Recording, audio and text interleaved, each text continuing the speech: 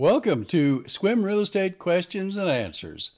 I am your host, Chuck Marundi, exclusive buyer's agent in sunny Sequim, Washington. So today I want to answer a question that comes up quite regularly, and it's about wells. A lot of my buyers are from areas like Los Angeles or other metropolitan areas, San Diego, all the way over to Boulder, Colorado, and all around the metropolitan areas in the country. And they have a question that goes like this. Well, I've been on a municipal well system my entire life. If I move to Sequim, some of the homes I'm looking at are on a private well. I'm not sure about private wells, don't know anything about them. Sounds a little scary to me. Okay, so today we're going to talk about private wells, compare them a little bit to municipal water systems around the country, and give you some information that will help you evaluate and make your own decisions regarding private wells. So I want to show you that the Centers for Disease Control has a section that talks about water-related diseases and contaminants in water systems. And my only reason for showing you this site is to show you that this is a very real problem that health officials in the country have to pay attention to.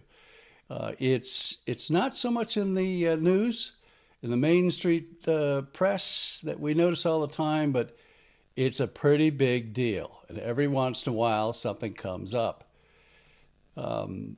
Here's a couple of things I just want to point out. Here's 10 American cities with the worst drinking water. Now, this is just 10. There's a lot more cities with serious pollution problems in their water systems.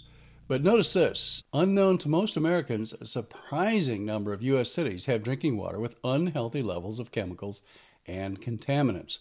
In fact, some organizations and state environmental agencies that collect and analyze water data say the level of chemicals in some Americans' drinking water not only exceeds recommended health guidelines, but the pollutants even exceed the limits set by the U.S. Environmental Protection Agency. Now, if we jump down, I just want to point out a couple of things. Jacksonville, Florida, 23 different toxic chemicals were found in Jacksonville's water supply. San Diego, 20 contaminants have been found. North Las Vegas, 26 contaminants compared with the national average of 8. I don't even like that. You know, the average is 8 contaminants in municipal water systems? That doesn't sound too cool, does it?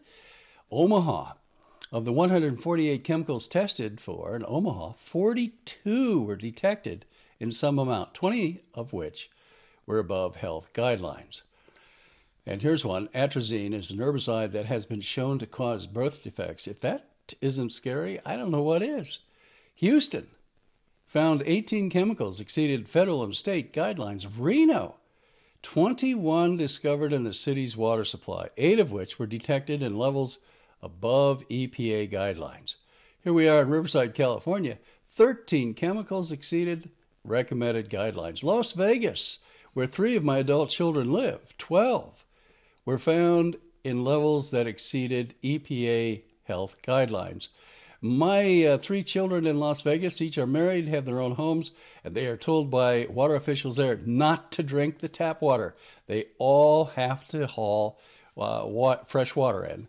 And they're told that there is fecal matter in the municipal water system. Do not drink it. Riverside, California, they detected 15 chemicals that exceeded health guidelines. Pensacola, Florida, of the 101 chemicals tested for over 5 years, 45 were discovered. Of them, 21 were discovered in unhealthy amounts. Well, I have a lot of resources online here about private wells in Sequim. If you're thinking about buying a home, you can go to my Sequim real estate blog and learn a lot about private wells, well inspection, nitrates and bacterias, and the lab tests that are done. Sequim, for example, has a municipal water system, if you're in the city limits, that is, at least on their website, listed as a very safe water system.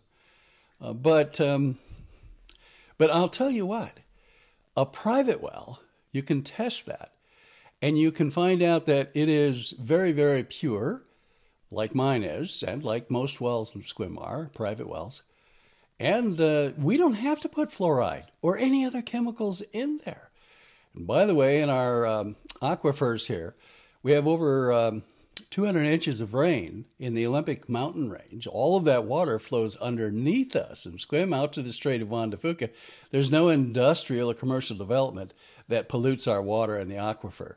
So we're in very good shape on that. But I do want you to know about these resources. If you want to do some further reading about Sequim wells and well logs, you can do that search right on my Sequim real estate blog. Here, for example, is an article where I explain how to find well logs in Sequim and show you exactly how to do that, explain how to do it, walk you through the process. You can pull up original well logs for any well that's in the area. And I have a lot of other articles that you might enjoy reading, how Sequim well inspections work and what to look out for. You can do private well testing also. I have videos, and some of our wells in the area are on a small community well system. And so I'll share information with you there in this article and on the video. More articles, a podcast on contaminated groundwater, more articles. These are articles I've written over the last, dozen years or so. And then we talk about the Dungeness Water Management Rule because that affects private consumption of wells in that geographic area. We talk about well cisterns if you have a low producing well and how that works. And we talk about whether or not private wells are even safe. I think you'll enjoy that. You can do more research on YouTube and you find out that polluted water in municipal well systems is much more widespread than people realize. And so I'll tell you what, I think private wells are far safer. Now, there is a private well addendum that we do when we write an offer on a property, and it allows us to do the well inspection. If you're a buyer, you need to have a well inspection done, and that's what this is all about. So we can do the well inspection for a flow test, gallons per minute, plus typically a nitrate and bacteria test. And I walk you through that process if I'm your buyer's agent. Well, I hope this is helpful. If you have any questions at all, you can always reach me at chuckmarundi@gmail.com or just simply call me and ask me anything you want.